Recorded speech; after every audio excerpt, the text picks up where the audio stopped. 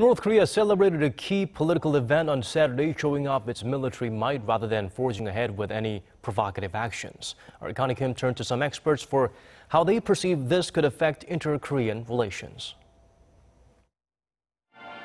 Thousands of torch-holding troops goosestepped through Kim Il-sung Square as part of North Korea's parade marking 70 years of the country's ruling Workers' Party.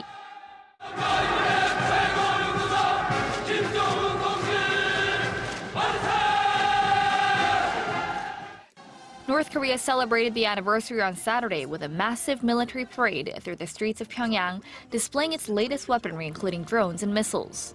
Rather than launch a long-range rocket to mark the anniversary, the regime spent 2 hours showing off its military might. South Korea said the North used the event to brush off its negative image. North Korea seemed to strengthen its internal solidarity and improve its public image, considering its image in the international community. Meanwhile, with South Korea remaining hopeful for improved inter-Korean ties, preparations for the planned reunion of families separated by the Korean War are going smoothly. A preparatory team from South Korea will head to the Mount Kumgang Resort in North Korea on October 15th.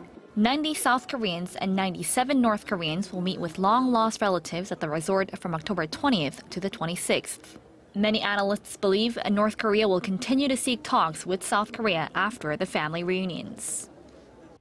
There's possibility North Korea will bring up the resumption of the long-stalled Mount Kumgang tour program and the lifting of economic sanctions following North Korea's 2010 torpedo attack on a South Korean warship at the negotiating table.